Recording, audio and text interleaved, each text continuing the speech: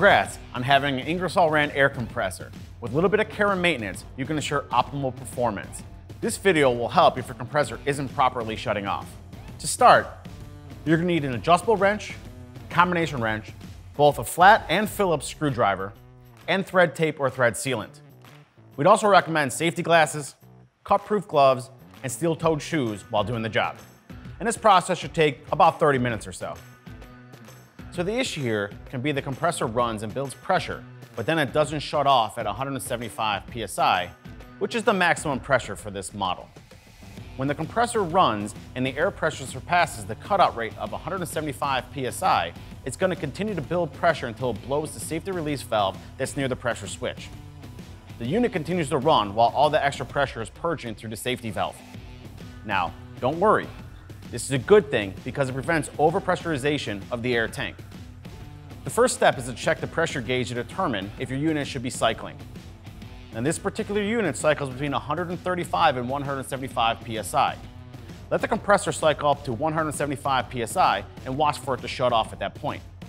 If it doesn't shut off at 175 psi, try to turn the unit off by switching the off auto switch on the starter box to the off position. If the unit shuts off, then the problem is most likely a malfunctioning pressure switch because the contacts inside are probably stuck together.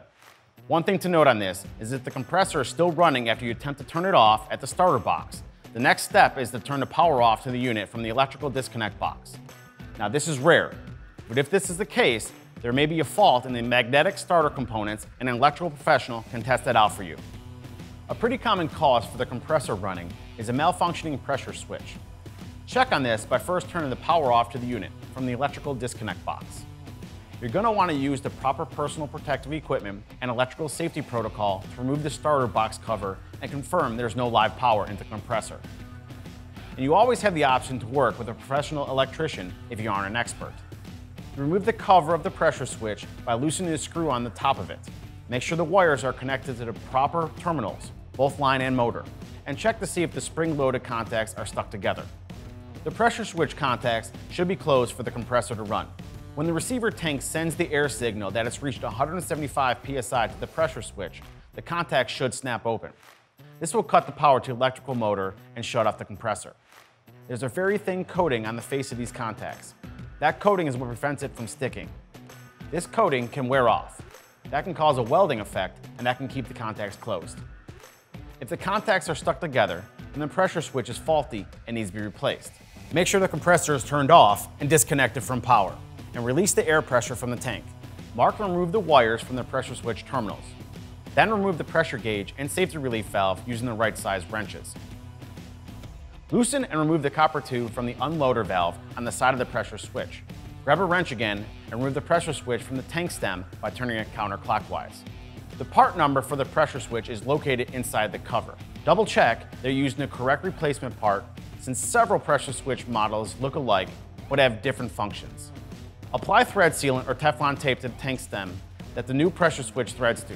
Thread the part onto the tank stem and then use a wrench to tighten it firmly. Be sure that you're turning it by its base and not the top of the part.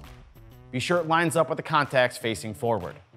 Then attach the copper unloader tube back on the valve on the side of the new pressure switch.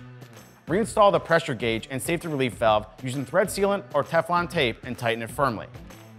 Last thing, connect the electrical lines to the pressure switch as they come off the old part, the line, motor, and ground. There's a small plug on the backside of the pressure switch that may not be included with the new part. If you see an open threaded port on the rear of the new part, use the plug from the old pressure switch to fill the spot. Otherwise, air is going to leak from this port when the pressure is going on. Check out connections and install the pressure switch cover. The unit is now ready to get back to work. Power it back on and go through the whole cycle of how you'd use it to make sure it works properly. Now, this particular procedure has to deal with compressors equipped with magnetic starter. For compressors that don't have one, incoming power is wired directly into the pressure switch and the off auto lever is attached to the side of the pressure switch.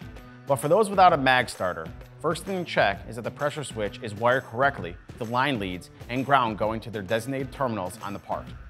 After that, check to see if the off auto lever fails to operate the unit correctly or the unit continues to run past the maximum rated pressure. If either of those issues happen, you need to replace the pressure switch following the instructions from earlier in this video.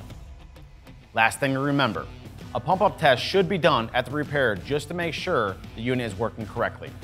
Now you're back to full power on your highly reliable and low maintenance air compressor from Ingersoll Rand, which delivers the right power for your project.